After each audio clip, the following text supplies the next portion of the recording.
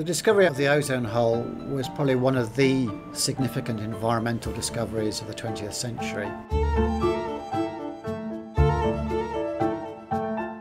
Nobody had expected such a dramatic change to be seen over Antarctica.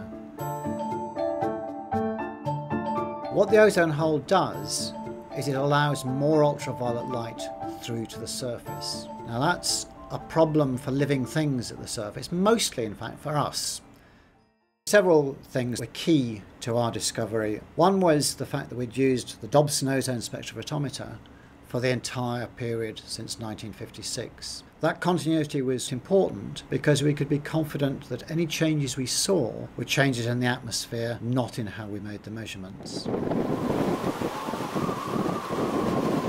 It turned out that the reason we see an ozone hole over Antarctica is essentially because during the polar winter, temperatures fall below -78 Celsius, and under those conditions, nacreous clouds can form in the ozone layer. Now these clouds are stunningly beautiful.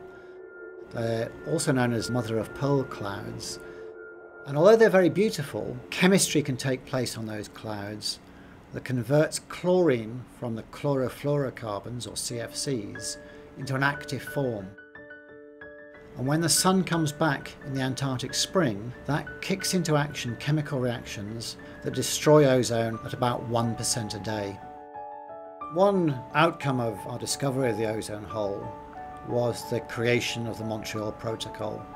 This is an international treaty that bans the manufacture and release of ozone-destroying substances. Today, every single one of the UN member states has signed up, and the amount of ozone-destroying substances is going down. Nevertheless, because they're very stable gases, they'll be around for many years to come, and it may be 50 years before we can finally say that was the last ozone hole.